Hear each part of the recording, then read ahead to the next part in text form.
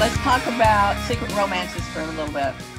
Now, you also have a challenge because you're dealing with a very hotty-totty woman that is stuck up to the wealth in her nose, right? That's a good description. Like the Devils Wear Prada. You know, Right. Right. Yeah. And then you have this cute, sassy cheerleader, and then you have a father, and then you have a son. And how do you prepare going in and out of all of these? Well, the same kind of thing as Rebecca was saying is I am that character. So I feel that before I read, I highlight in different colors each person's, when they're speaking. And so I know that it's coming up. And so I feel that person and I be that person when I'm reading it. So yeah, I go highlight them too, Rebecca? No, I pretty much read cold, which read through. All right. But I was curious. Yeah. So I read it through to make sure, I know who's what, because a lot of times, especially with no tags, sometimes it's like, wait a minute, who was saying that? I got to make sure, and so I get that all straight. So really it's just, I just am each of those people. So when I see that color for that person, I know, oh, here comes, and then I'm the big man or whatever, and again, it's the facial expressions. It's the whole thing. You're acting really, but they just hear your voice. I have to say that the color thing is a really good idea because it allows you to have a little bit of time to know what's coming. So that's pretty cool. Yeah, I found that helped me tremendously when I did my first book that had like 30 different characters.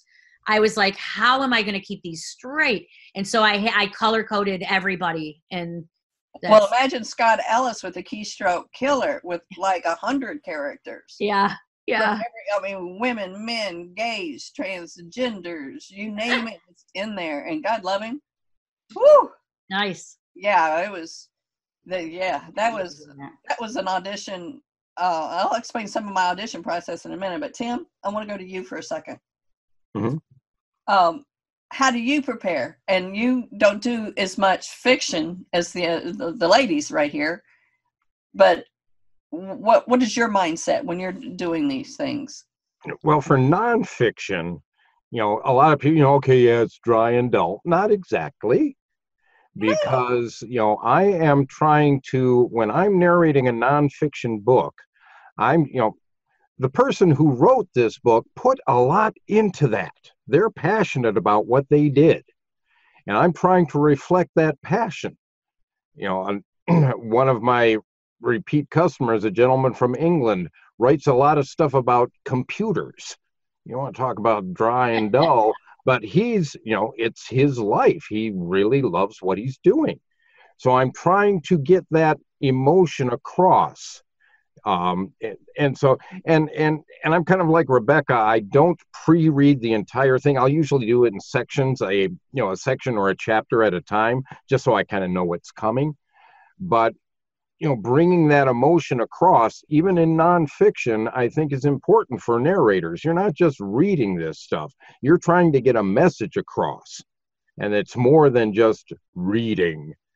And for the few fiction things that I've done, it's the same kind of thing. And, the whole thing with not having the attribution tags for the characters that you do, Dr. Mel, when I first started reading some of your work, that drove me out of my mind, because I was so used to having those tags to depend on. Right. For those that know, I did audition for Keystroke Killer. I did not get the job, but the auditions in and of themselves were quite educational, especially some of those scenes that you gave me to. Well, I had to make sure you could handle the content. Right. The Keystroke Killer, we'll go back to that, is a very dark, deep, twisted psychological thriller about several serial killers, not just one. Wow. And the premise of that is it almost becomes like a serial killer club. And so you have to be in the moment with some of these killers. And to prepare for that book, and I'll tell you a little bit about all of my books here in a second, but to prepare for that book, I interviewed serial killers on death row. I went and spoke with them and talked with them to get into their heads. And it wasn't that I wanted to hear the blood and the gore and all this other stuff. If I'm going to write something, I'm going to portray it right, or it's not worth writing. And there's some heavy sex trafficking scenes in this book as well. And I interviewed victims, 14 victims that were in sex trafficking to get into this.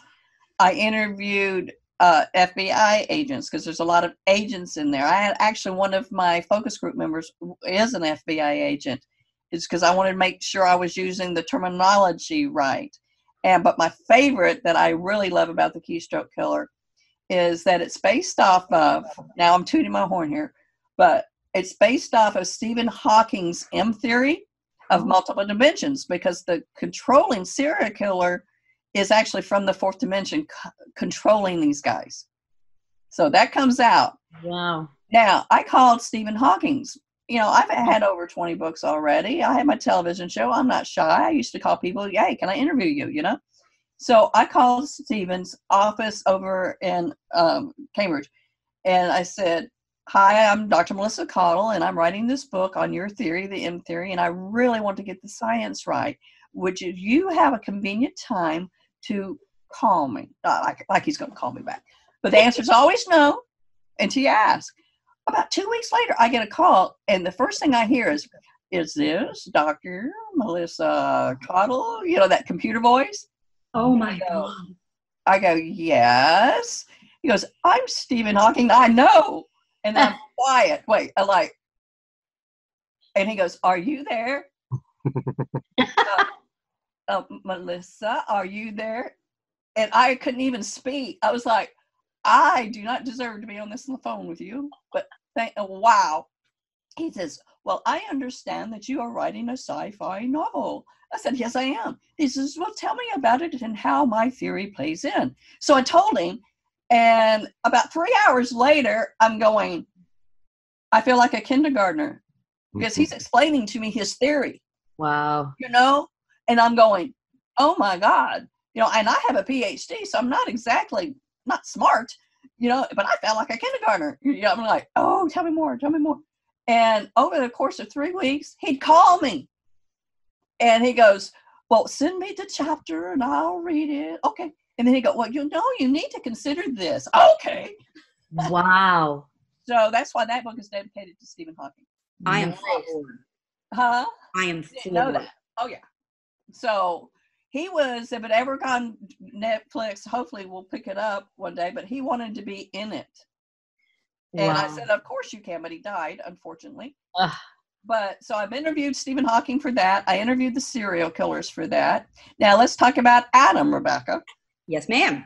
Adam, Beginning of Life is actually based off of a true scientific discovery.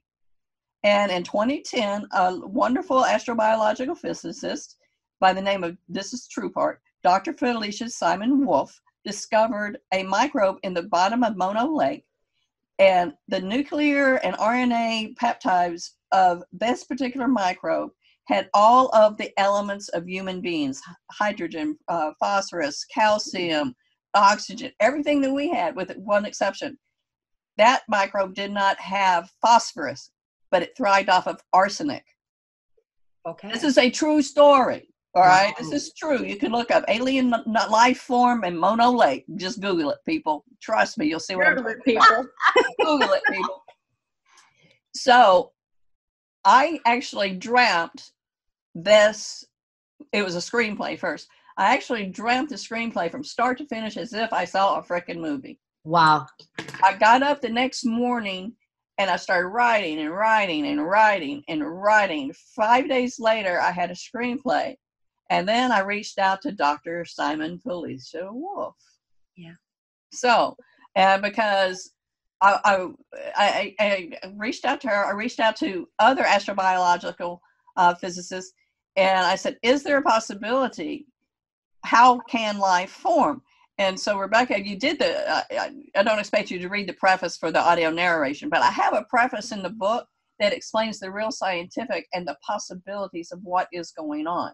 Wow. Now, I also happened to ask Stephen Hawking this too, of course, while I had him. Of course.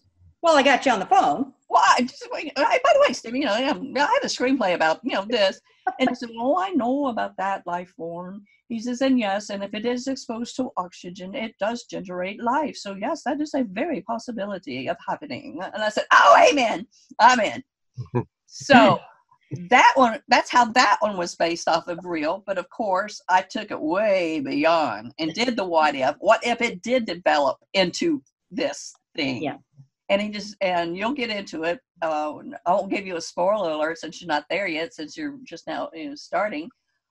But this creature forms a relationship with Dr. Bradford in a very unique way. And they start, and it's almost, that particular book is, the acronym ADAM stands for Astrobiological Driven Arsenic Microbe. So that's Adam. Yeah. That's why there's those dots there. And when he becomes, the life form becomes talking with Dr. Bradford, he insists on being given a name. And she goes, Adam. So that's how that name and how that one came all about. Well, I have to see the prologue. It's in the book. I didn't send it. Oh, no, the preface that you mentioned. Okay. Yes, I want to see that.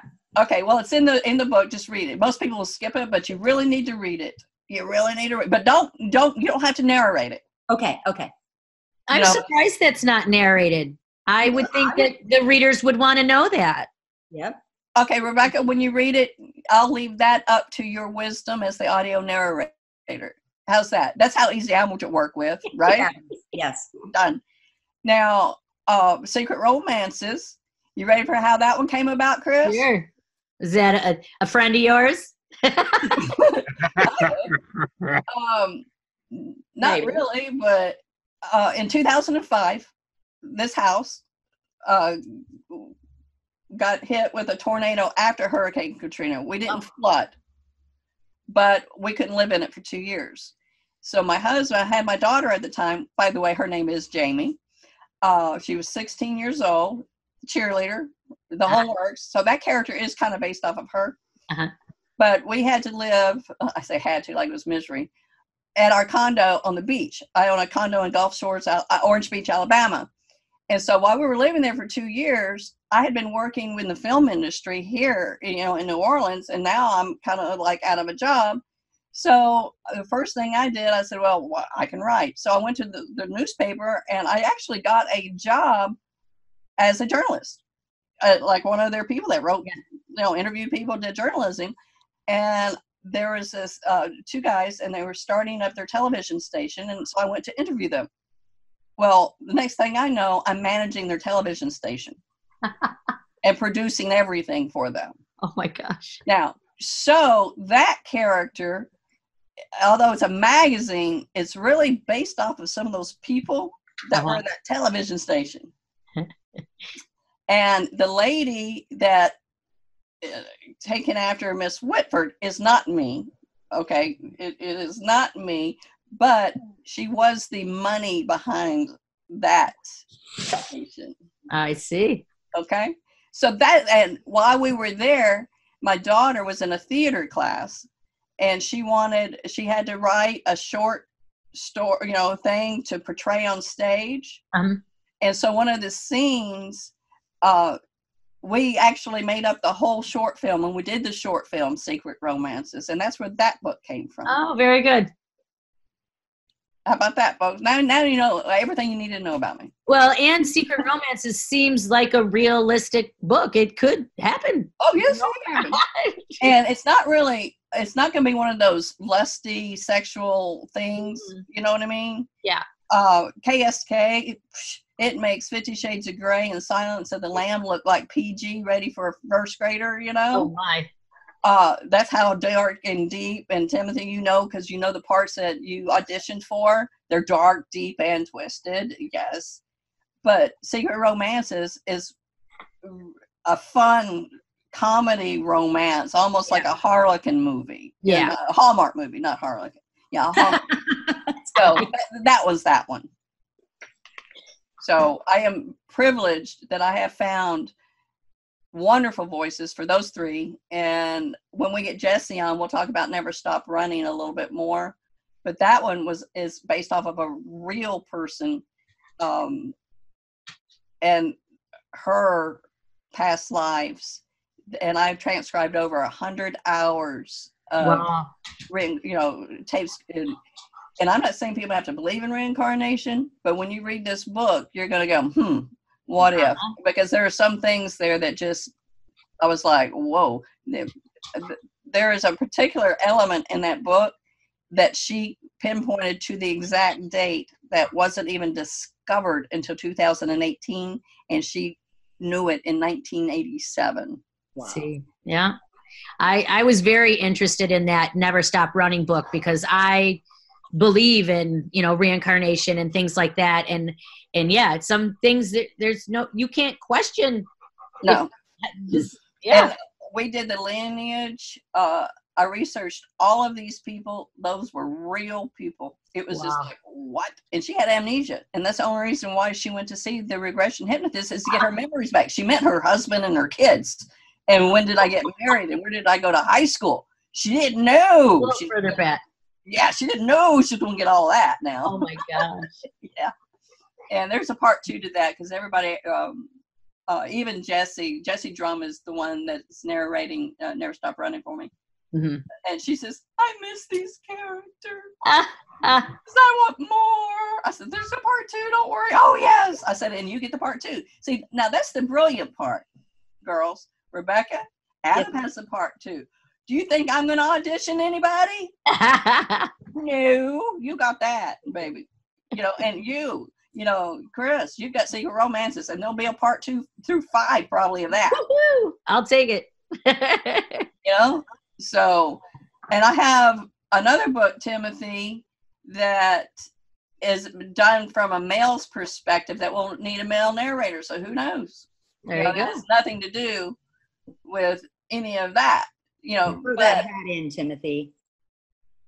Oh yeah, no. My goal of my audition, and I will talk about the audition process now, because it was long, lengthy, and probably overdue. Not overdue, but like, what is that woman thinking? Meaning me. Y'all were telling me, like, she must be nuts and off her rocker. But that I had. Number one, I didn't even know how to start finding audio narrators, so I found ACX. That's where I found y'all.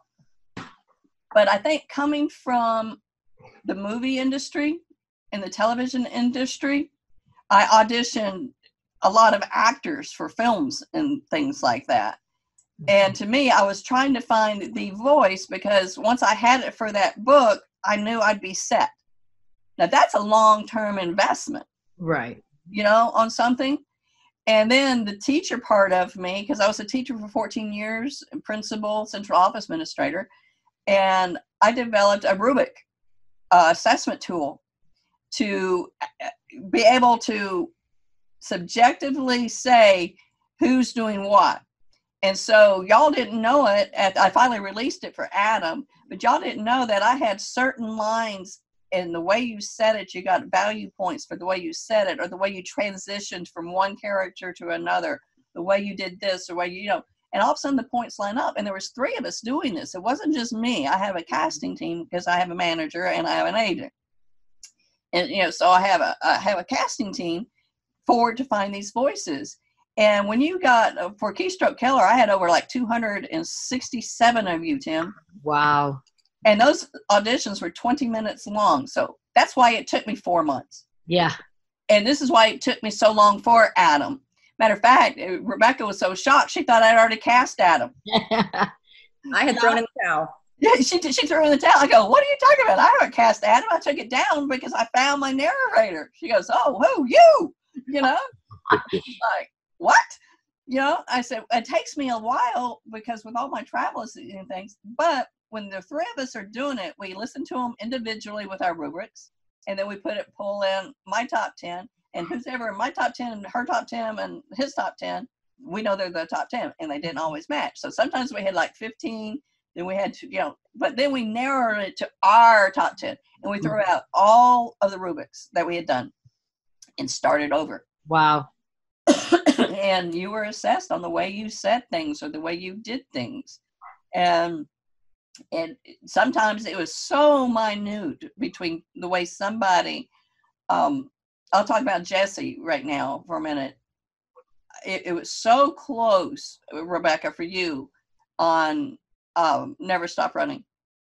But it was the way, and I had to be her voice because she was a teacher and Jackie was a teacher. And it was just, she just sounded like Jackie. Does that make sense? Yeah. Well, you knew what you were looking for. Yeah, but when it came down to it, when she did the 911 scene call, and I got chills, and I looked over, and Tina had chills, and then I looked at David, and he's going, we will. And when we looked at all the scores, it was that one, well, about 4 sentences in that shot her up. And so that's how crazy it was. Yeah.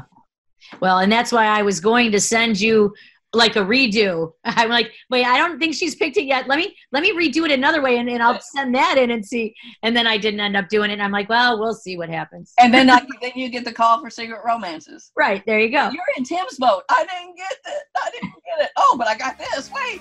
Right. I don't forget about you.